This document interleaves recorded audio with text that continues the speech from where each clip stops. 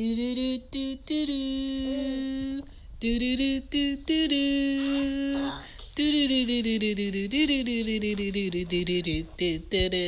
up? This is Shan, and this is Cozy Womb Podcast. This is Ari. Say hi. Hi. Say hi, Anya. Hi. What up? Say what?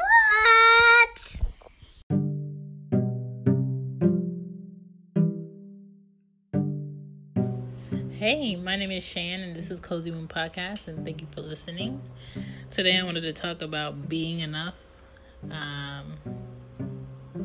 Maybe being enough and thinking that kids are enough today is kind of hard because there's so much pressure by other kids at school, your family, you have social media, and you just have a lot of society-like pressure telling kids that they're less than or they're not good enough, and we just need to focus on ways to reassure our children that they are enough and that they matter so they can stay here and grow into adults that prosper in life and grow in life and experience life to the best of their abilities. So when I say enough, I mean, we want to make sure their efforts are there and that they give their best efforts.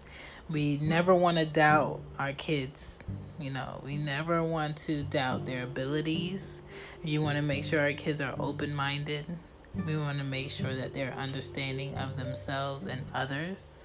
We want to make sure they constantly exude goodness in their hearts and don't do anything out here malicious and spiteful to other people. And we want to make sure that they are humble and hopeful every day, because a lot of kids don't get a chance to learn every day. A lot of kids don't get a chance to eat every day. A lot of kids don't get a chance to play every day.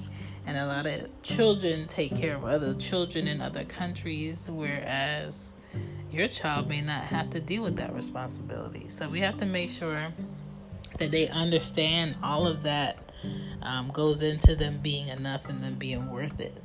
And when I speak for efforts, I make sure that their effort is continuous. So I never tell Anya she can't do anything or something that I do here in the house unless it's dangerous.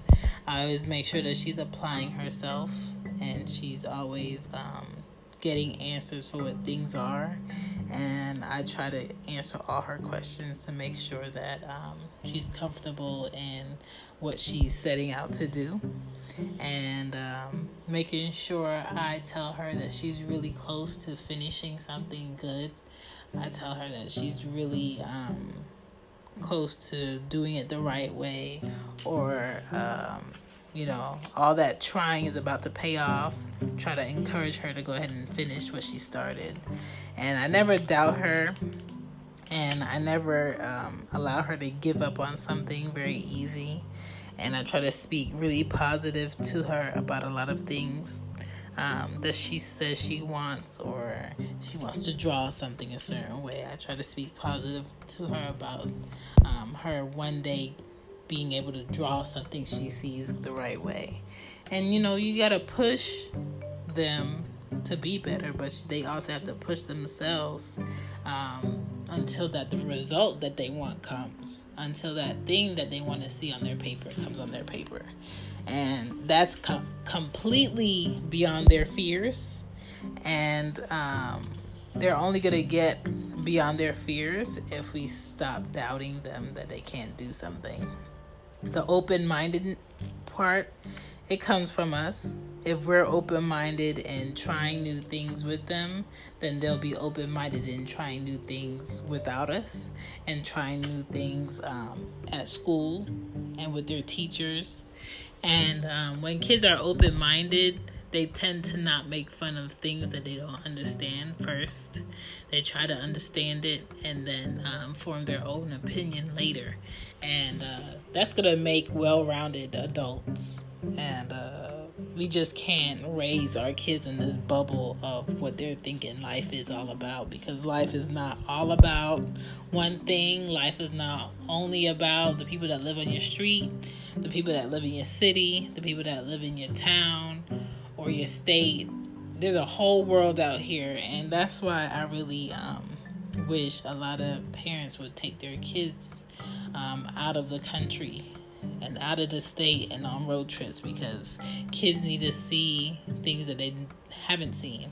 They need to be around languages that they haven't heard, and they need answers to what they don't understand, and that's going to help their open-minded thinking and their open-minded understanding. And when it comes to like why people look a certain way and why people eat certain things and why they talk a certain way and why they wear something that, you know, every day that we don't wear, that's how kids form understanding, is through answers that you give them. And that's how they're going to learn how to maneuver in this world, is through the knowledge that they get. And if we're not reading to our kids, and we're not taking them out different places, and we're not answering the questions that they may have and making them feel comfortable enough to ask a question, how are they going to get the understanding? Not everything in life is in a textbook in school. Not everything in life that teacher is going to be able to talk about.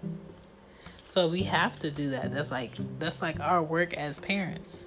As far as the goodness part with the kids, that's going to come from us teaching them how to be good people. Hold the door for people. Hold your sister's hand. Hold your brother's hand. Make sure you say excuse me before passing someone, or make sure before you go walk up to that person and ask them where the bathroom is, you say, excuse me, could you please help me? Or teach them how to form their words when they want to say certain things, and when they say things wrong, correct them and make sure they repeat it the correct way so they can get it in their head. That's how you're going to create good people. I don't want to raise any kids that's okay with seeing another kid get hurt by other kids and not stand up and say something. I don't want that kid behind the cell phone that's videotaping. That's not the kid I'm trying to put out there into the world. I want that kid that stops what's going on. I want that kid that stands up even though everybody wants to laugh and joke and think something's funny and videotape. I want that kid. That's the kid I want. But I have to be a example of what goodness is, about what it is to be nice to people. Teach them that not everybody in the world has money. Not everybody in the world has a home.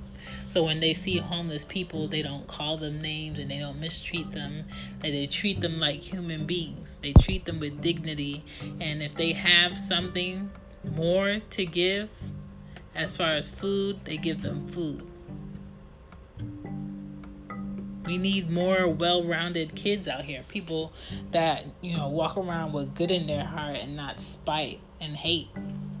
As far as the humble and hopeful part, that comes with experience. Kids are going to be humble when they see other kids that don't have what they have, and they're so happy. Instead of having Christmas at your house and a bunch of presents that you go out and you work very hard to be able to purchase, go at a homeless shelter one Christmas or New Year's and go serve some people some food because they don't have a home and they don't have a place to stay and they don't have warm food that they can go home and cook themselves. Take them to give out toys to kids that are the less fortunate, that really can't have all the toys that you can possibly buy your kids. That's going to humble them. Things like that, experiences like that, I'm going to do my best to do with my kids once they get to the age where they can help serve the homeless or the less fortunate. And I try to go through their toys all the time and give it away. And I try to go through their clothes all the time and give away what I can give away, because I don't believe in wasting something that somebody else can use. That's that humble, hopeful part. Because if they can give to someone that didn't have, maybe in their minds and in their hearts, they'll feel like, maybe I might get to a point where I can't have something, but I gotta hope and I gotta believe that if I do good and I do right, maybe that thing that I need may come. That's how you build hope in your kids, and not doubt. Focus on your kids being enough, because they are enough. And if they don't feel like they're enough, there's something that we're not showing them. My name is Shan. I'm out. Good night, good night, good night, good night.